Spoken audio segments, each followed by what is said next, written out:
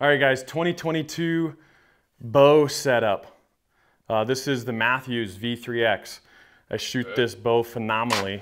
Taken it on 3 hunts so far. I've killed a whitetail, javelina, a bunch of animals in Hawaii. I love this bow, I shoot it so well. So I'm just gonna tell you a little bit about what I'm running and the specs, and we'll be off to the races. So this is the V3X from Mathews, the 29. I like shorter bows just for packability. I don't like packing bigger bows. I don't like the 33s. There's pros and cons to both, but I feel that the shorter bow is worth the trade-off to have a little bit more forgiving of a string angle in the backcountry. So I always go for the shorter bow. My personal opinion, yours may differ. So I have a stabilizer on here. This is a cutter stabilizer, 8-incher. I don't have a sidebar or anything like that. I like to keep my bows sleek. I like to keep them as light as possible because after you get all your components on them, they're heavy enough. They're heavy. What's cool about the V3X is the bridge lock and this low pro quiver. So I have this Montana Black Gold Ascent. I got the dovetail. It slides right in there with this new Mathews low pro quiver.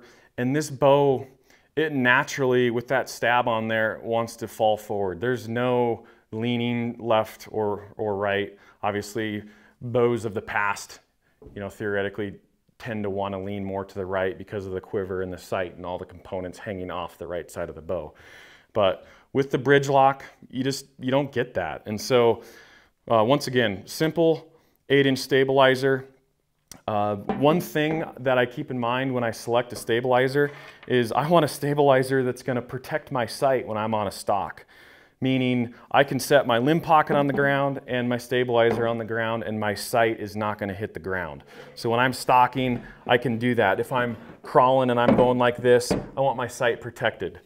In my opinion, as a bow hunter, that's the biggest thing when it comes to a stabilizer for me.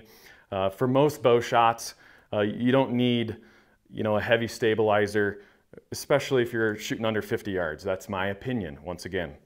I have this Mathews Ultra Rest Integrate. This goes on the back of the riser. Once again, it's all in line via this Picatinny rail. The Integrate by QAD.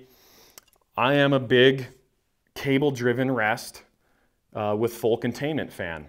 I don't like limb-driven rests because I don't like that extra string. That's something else that can get caught on something and break or get cut or pull my rest out of time or cause a problem somewhere. Once again, my personal opinion. I like the shorter the cord, the better, as far as I'm concerned. And so that's why I always run a cable-driven rest. Arrows.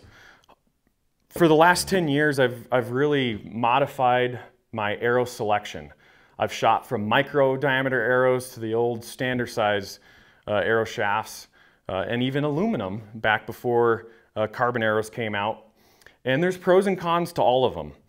I feel like nowadays the most important component in an arrow is the inserts, the accessories of the arrow. What I like about micro diameter arrows is usually you have a 2-piece insert. You have an insert that goes inside the carbon, and then you have this oversert that goes on top of that and slides down over the carbon. That's going to give you a lot of protection, a lot of toughness up front, and on top of that, these micro-sized arrows, micro-diameter sized arrows, they have a thick carbon wall. They're going to be thicker than a standard size arrow carbon wall because they still need to maintain their stiffness and weight, and the diameter is smaller, so you have to put that carbon somewhere. And so the smaller diameter, the thicker carbon wall that you need. And so that's why I also like a micro diameter arrow, is because you got thick carbon. I don't like a lot of weight up front. I've got about 50 grains of insert up front. I don't like steel. It's good for toughness, but I feel like a good aluminum insert with an insert and the oversert is enough strength to do what it needs to do and protect the base of that broadhead. Once again, steel is superior because it's steel. It's way stronger. But I don't like all that weight up front. Once again, personal preference. This is a 430 grain arrow. This is what I'm going to run this year. It's a Vector ZMR. The guys over there, they built me this arrow to shoot this year, and I told them 430 grains. And it's a little bit lighter than what I'm used to or what I normally do. Kind of bumping back. 10 years ago, I was hunting with a 400 grain arrow, and I went all the way up to a 560 grain arrow, and now I'm back down to a 430 grain arrow.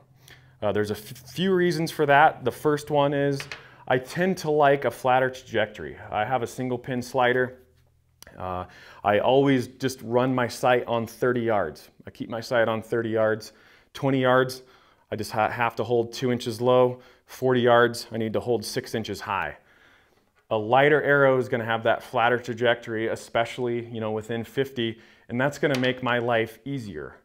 I just don't have the arc that I would have in a 560 grain arrow that I shot just as recently as 2 years ago.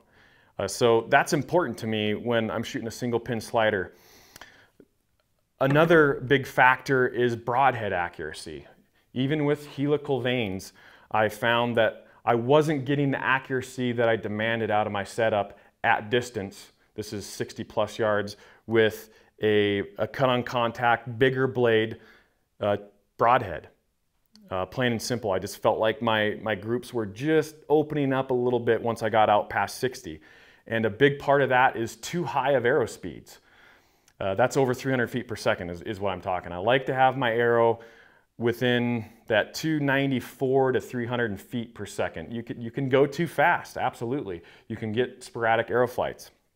But what I have found over a lot of testing is with these Evolution Jekylls and the Hyde, they're a low profile broadhead, and even at those higher speeds, I still get superior accuracy. So that was something that encouraged me to go back down a little bit lighter. Once again, 430 grains. Now this arrow comes out of this bow at 305 feet per second. That's fast, and I did that for not only the flat trajectory, but it's a little harder for those axis deer or any animal to duck the string when that arrow's getting there faster. So that's just a little factor that I considered with going with a lighter arrow.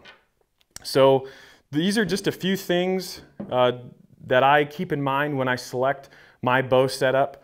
This is my weapon for the fall. I feel so confident with this. I have some kills under my belt already. And that's what it is to build that confidence, is that range time, and then get out there and get hunting. Get some harvest under your belt. You get that confidence. And I feel better than ever going into the fall with this bow setup.